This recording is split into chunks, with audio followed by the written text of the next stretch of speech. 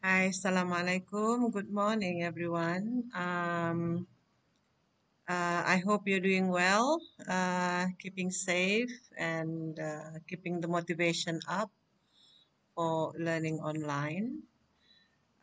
Today, I'm going to continue my lecture on the course of CHM676, which is organometallic compound. This is my fourth recorded lecture. Continuing from the uh, calculation of 18 electrons and how the metal-to-metal bonds are formed to make the 18 electrons, and how you can make use of this table 1, which is in your notes, to determine the charges of the ligands. For example, the charge of hydrido, fluoro, chloro, bromo, iodo, cyano, thiocyano are the charges are -1.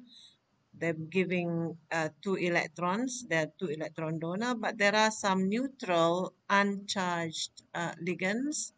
For example, carbonyl, um, CNR, nitrosyl, phosphine, phosphide, and so on. Those are without any charges.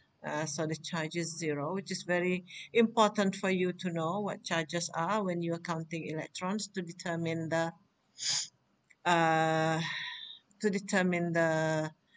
oxidation state of your metal, and so on and so forth. And remember, when in a few lectures ahead, you're going to be meeting methyl, ethyl, and things and species like that. Your organic ligands, those are negatively charged with 2 electrons. So this is where you refer to find out the charges and the number of electrons donated by each ligand. So I would like to continue today on substituted carbonyls, other pi acid complexes. Now, so far we have only met metal bonded with carbon monoxide, and we call them metal carbonyls. Those are the simplest organometallic compounds around. They are really quite easy to deal with, and it's easy for you to digest as someone who has just learned organometallic compounds. Now you have understood carbonyls. We are making progress into meeting other ligands. Um, um, in organometallic chemistry for substituted carbonyls, and the term pi acid. Pi acid means any molecules or ions that can accept pi electrons onto themselves. Acid in the Lewis acid definition, acids are electron acceptors, whereas bases are electron donors. So we know that ligands are electron donors. We have them donating electrons to the metal center, so they are actually Lewis bases. However, when they are able to accept electrons back onto themselves, then they're also called pi-acid ligands. So one of the examples, carbon monoxide is also a pi-acid ligand because it is able to accept electrons from metal in the pi-back bonding mechanism. If you can still recall, in the pi-back bonding mechanism, metal is returning electrons back into carbon monoxide.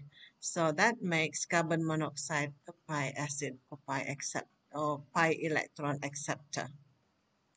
Okay, I'm going to go into substituted carbonyl, and we're going to deal with the first one, which is phosphine. Phosphine is a ligand, a neutral ligand with 2 electron donor behavior as well. So when neutral Lewis bases such as phosphine and phosphates, these are phosphates, POR3, they can be used to replace carbon monoxide in organometallic compounds. This replacement is possible because just like carbon monoxide, the P3 ligands have a lone pair of electrons, on P for the sigma donation from the homomolecular orbital, and then it also has, the phosphines also have empty orbitals of the pi symmetry, which could be the d orbitals on P or the antibonding PC or PO molecular orbitals, which is the LUMO. And then they also have filled pi orbitals. So depending on the identity of R, how much those pi orbitals are filled depends on what is the identity of R. Now, the donor and acceptor ability of these ligands is influenced by the identity of R. The pi acidity or the bonding ability, the more acidic, the more pi acid the ligand is, the better it bonds with metals. Yeah, because it will be able to accept pi back bonding from metal very, very easily. So that will facilitate stronger bonding. The pi acidity, hence the bonding ability, is enhanced by electron withdrawing groups such as fluorine, chlorine, and phosphate. These electron withdrawing species will reduce electron density on the LUMO, on the lowest unoccupied molecular orbital, making the ligand more receptive toward electrons being pushed from the metal towards it. So if your LUMO is very empty, it is very easy for that particular ligand to accept electrons in the pi back bonding, making it a very, very pi acid ligand and making it having very good bonding ability with the metal. Based on the infrared and NMR studies, the general accepted order of pi acidity of the ligands containing P3 is in this way. So you have PF3, PCl3. PF3 is more pi acidic than PCl3. PCl3 is more pi acidic, meaning more ready to accept electrons in this order. So PF3 is very, very easy for it to accept electrons, whereas PR3 or methyl or ethyl or any alkyl in that matter will be the least acidic or the least easiest, the most difficult to accept electrons, but they can still accept electrons. So the order of pi acidity is in this way, and the bonding ability is highest for PF3 compared to PR3 and anything in the middle. Yep. So how is that explained? That will be explained in a while. I'm going to make a little drawing here to show you how that is achieved. PF3 is more pi acidic than PCl3. PCl3 is more acidic than PO with aromatic ring, more acidic than PO with alkyl, aromatic, and PR3. This trend can be explained in two ways. The first way, we can explain it through the electronic factor, which I'm going to do in a while. And the second way to explain it is through the steric factor or through the space factor. So how do you explain this trend using the electronic factor? Now look at this drawing. This is molybdenum with 4 carbon monoxide attached to it. And on the 5th and 6th position, you have PF3. And then in the other molecule, you have PMe3. One with fluorine substituent attached to the phosphorus, and another with the methyl substituent attached to the phosphorus. Now, Let's go through the differences between the two substituents. The electron withdrawing or electron donating property of the substituent. Fluorine is electron withdrawing species, whereas methyl is electron donating species. Now it can be seen in this just 1 second.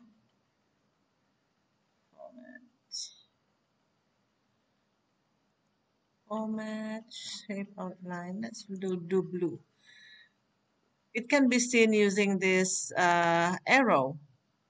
The arrow in the first compound means that the electrons are moving away. Yeah, the fluorine is pulling electrons away from the phosphorus. This one, whereas methyl is this is bad. Yep, undo. Let me undo that. Whereas methyl, on the other hand, is enriching the phosphorus with electrons. This is making phosphorus poorer in electron, whereas in the other one, methyl is making the phosphorus richer in electron, the same as what's going on at the bottom. The ability to accept electrons of this species, either PF3 or PME3, PF3 has a higher ability to accept electron, whereas PME3 has a lower ability to accept electron. Now, if you look at the paragraph above, it says pi-acidity, hence bonding ability. Now, accepting electrons mean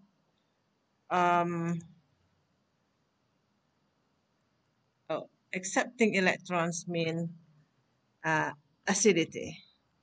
Yeah, let me do this. Acidity.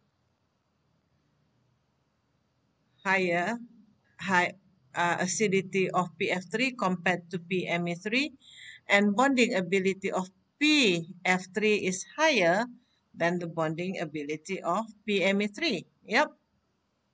So you can tell that this is a more pi-acid ligand than that one over there. Now, what is the effect of the difference in the pi-acidity of these two ligands, the effect on the carbon monoxide ligand here? Now, if we look at the flow of electrons, I'm just going to show you half of the molecule because it's going to the same thing happening at the top. The flow of electrons is away from the metal. If you look at the flow of this electron, it is away from the metal center, whereas in here, the flow is towards the metal center, making this metal center, the electron density on the metal center becomes lower for this species and higher for that species. So let me just call this species A. So this, yep, this is species A, whereas the other one is species B. Easier to say in that way. This species and that species.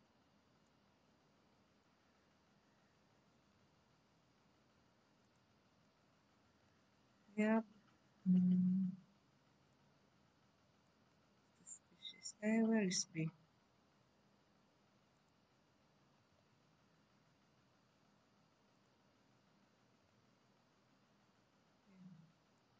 That is species. This is species B. Yeah. So in species A, where the substituted ligand is PF3, the flow of electron is away from the metal. The electron density on this metal molybdenum is lower. The opposite is happening to species B. The electron density on the LUMO of CO, remember, when you are pulling electrons away from electrons from the metal, Okay, we go into pi back bonding. Now, with the lower electron density on the metal, it is going to be less able, this one here, going to be less able to do pi back bonding to the carbon monoxide. Now the effect of the thing that's happening here is on that metal to carbon bond. You have less pi back bonding happening from this molybdenum to that carbon monoxide because this particular molybdenum has lower electron density. Comparing with the species B, where methyl is making molybdenum richer with electrons, this particular molybdenum in B is more able to do pi back donation from the molybdenum to carbon. Yeah. So the pi back bonding from metal to carbon monoxide in the case of A is lower, whereas in the case of B is higher. I hope you understand that. That means when you do pi back bonding, where do the electrons go? The electrons would go to HOMO or LUMO.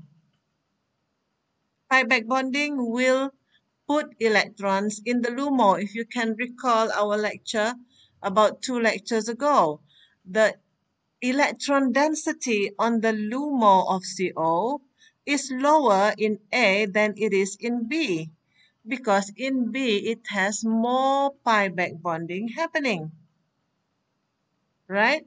So what is the relationship between the density of electrons in LUMO of carbon monoxide with bond order? Do you recall what is bond order? Bond order is, I hope you can remember, let me put it here just as a note. Bond order is equal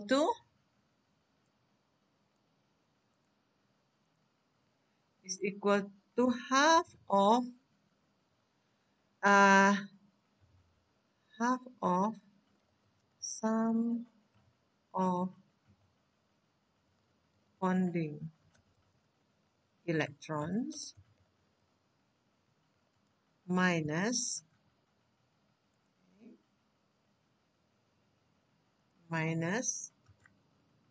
sum of anti-bonding electrons. I hope that's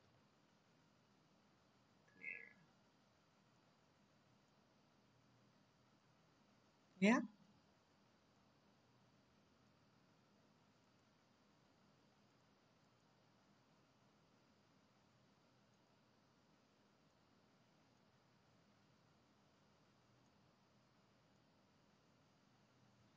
Okay. Bond order is when you have all the bonding electrons minus all the anti-bonding electrons, divide that by 2. So if you have more anti-bonding electrons, bond order will become less. Betul? If you have less of anti-bonding electron, bond order will become more. So with less electrons in the LUMO, and if you recall, let me go back, scroll back to the top, almost the top of these notes. I don't know whether it's here or not.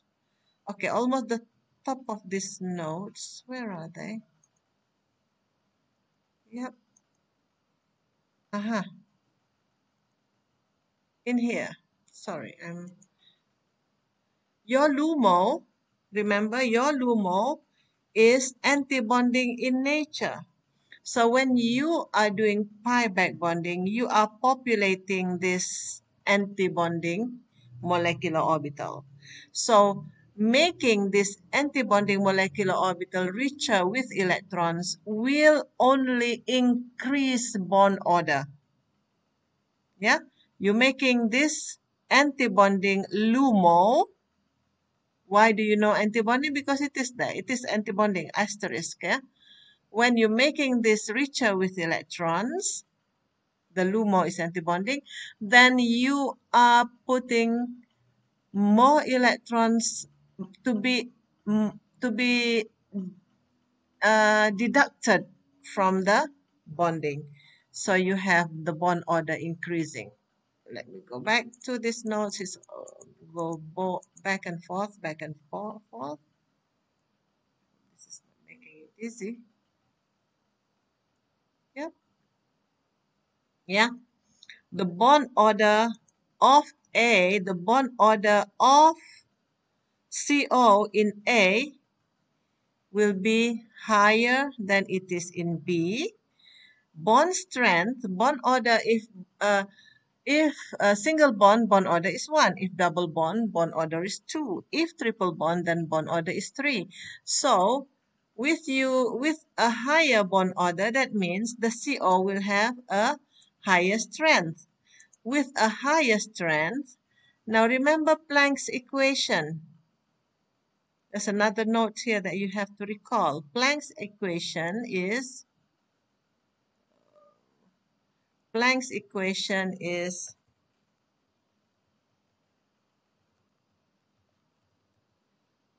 H equals energy, sorry. Energy is equal HC this is not doing well. HC over lambda, which is equal to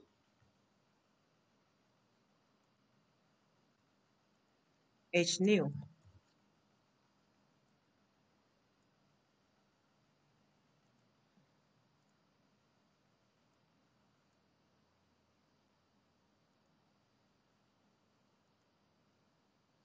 Yep. So energy, yeah, the bond strength is higher. So your H nu will also be higher. So if you run this compound in an infrared spectra, in the infrared machine, what you will see is the frequency of the stretching frequency of CO of A will be higher than the stretching frequency of CO of B. So that is the effect of changing the substituent on your phosphine in this case. So let's go through that again. I know this is a concept that is not too familiar with you, to you yet. Okay, comparing. A question may be asking like this: what is the effect on the CO bond strength when you replace PF3 with PME3 or something like that? A question we would be asking like that. Explain your answer. So it is like this. You will answer that when you replace PF3 with PME3, the CO will become weaker and it will have lower frequencies, lower infrared stretching frequency. The explanation is like this. Because when F is there, it will pull away electrons from molybdenum. Molybdenum will become poor with electron. It's not going to be able to do pi back bonding to carbon monoxide much. It is going to do a little. And the carbon monoxide receiving little pi back bonding from molybdenum will have less electron density on the LUMO. And with LUMO less populated, the bond order will become higher because you are subtracting a smaller number here. Subtracting a smaller number there. So the bond order will become higher of CO. The CO will become stronger bond.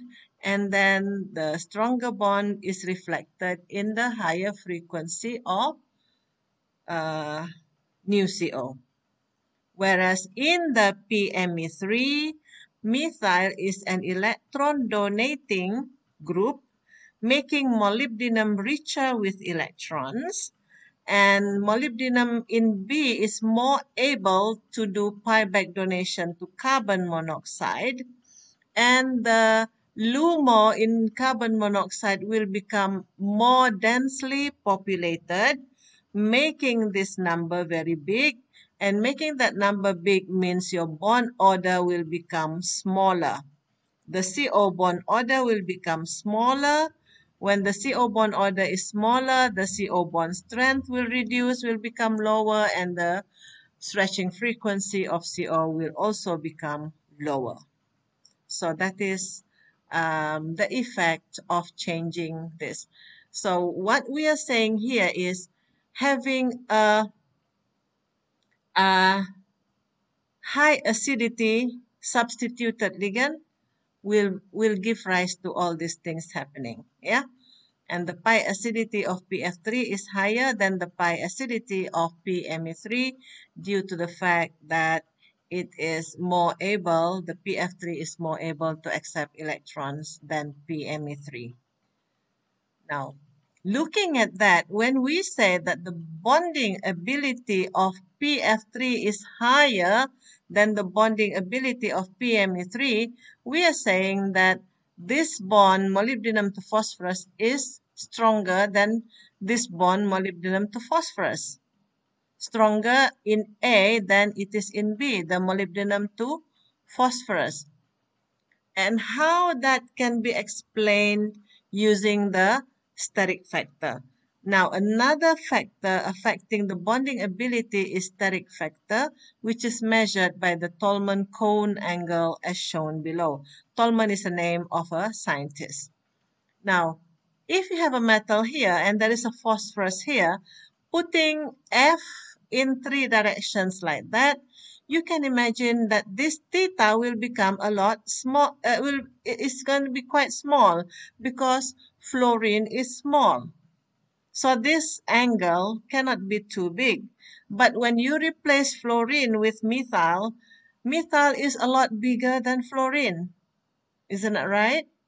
Because methyl is CH3.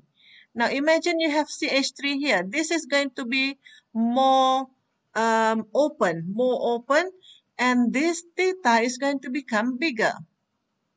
If you look at this drawing, I draw it like this. PF3 is more kuncup, more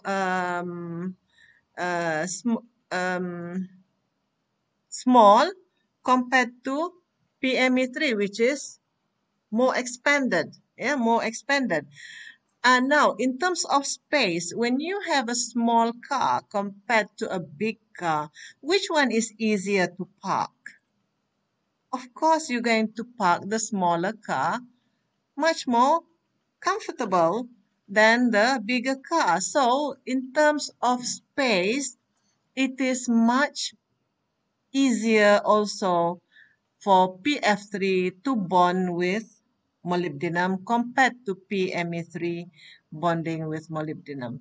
So this big ligand will bond less with molybdenum. It's going to be able to approach quite far from the molybdenum compared to this one. This one small, it can approach closer to the molybdenum, making it bond stronger with the molybdenum in the case of A.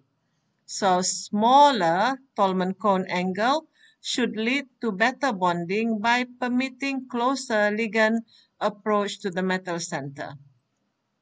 However, only cone angles between 140 to 160 are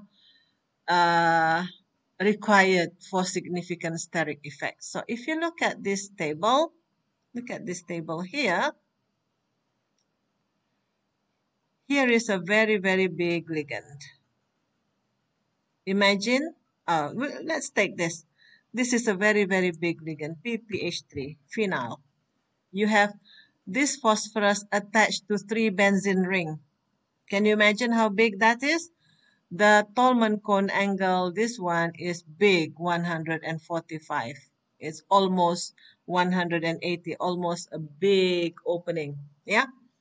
When this is big, comparing it to, for example, PME3, the smaller, this is methyl. Methyl is a lot smaller than your benzene ring, which is only 118. You will immediately see comparison between this and that. You will immediately see that PPH3 is going to be less able to bond properly with metal compared to PME3 due to the size. So that effect is called the Tolman cone angle effect. Yeah, Tolman cone angle effect, shown by the theta, the value of angle theta here. Therefore, it can be concluded that ligands need to be fairly big group attached to P in order for it to show steric effect due to the Tolman cone angle effect. Okay, so the conclusion of this lecture is if you have a substituted ligand replacing carbon monoxide in one organometallic compound, this situation may occur. One substituted ligand will be more able to bond with the metal compared to another in this series, and the explanation as I have gone through with you in this lecture. Now this is an addition that I have just added. You don't have it in your notes, so I hope you can write this down yourself, put this in your own notes so you can understand what I'm talking about. So that's it for now, this lecture. I'm going to conclude the lecture by showing you this Tolman cone angle so you can understand this properly. I will give you more practice exercises in the group chat so you can understand the topic better. There are many past year's papers that have questions regarding this topic. So that's it. Thank you for now. Please ask me any question if you don't have it, if you don't understand anything. I hope it's clear though. So that's it. Thank you. Take care. Keep safe, everybody. And see you next week. I'm going to schedule the viewing in your future. Bye-bye. Assalamualaikum.